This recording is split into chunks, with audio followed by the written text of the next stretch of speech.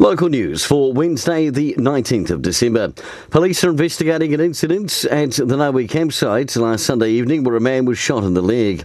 At around 10:30pm, a group of men arrived at the camp in a vehicle and confronted a 46-year-old who was staying there.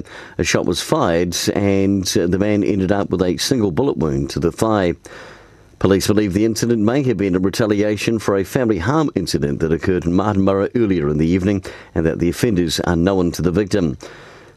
If anyone has any information, please contact Wairarapa Police.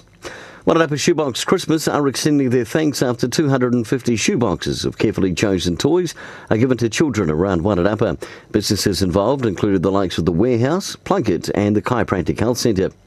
And the pre-Christmas spending is up and picking up the pace in the region, with spending through Paymark non-fuel merchants in the second week of December, jumping 6% on the first 7 days. $11 million was spent in the region between the 8th and 14th of this month, an underlying percentage change of 5.2% on last year. And in sport, the IPL cricket auction is underway and it features two local players. Doug Bracewell and Seth Runs are both in the auction, along with 348 other cricketers.